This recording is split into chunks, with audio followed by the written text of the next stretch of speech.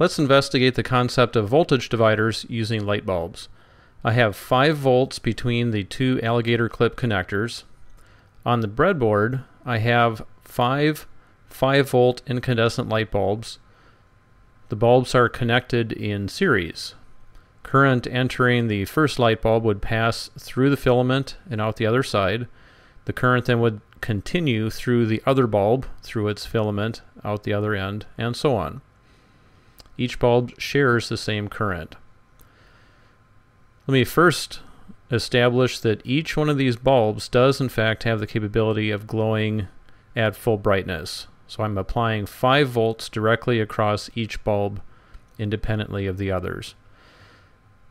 Now notice how the bulbs are dimmer when I connect 5 volts across 2 bulbs. Here we divide the 5 volts across 2 bulbs, and each bulb only gets half of 5 volts. Now the 3 bulbs are only getting 1/3 of 5 volts, 1/4 of 5 volts, and finally each bulb only gets 1/5 of 5 volts. So we always have the same potential, and then we can divide it across either a large number of bulbs or just a few number of bulbs. Also notice that it doesn't really matter which order you use for the bulbs.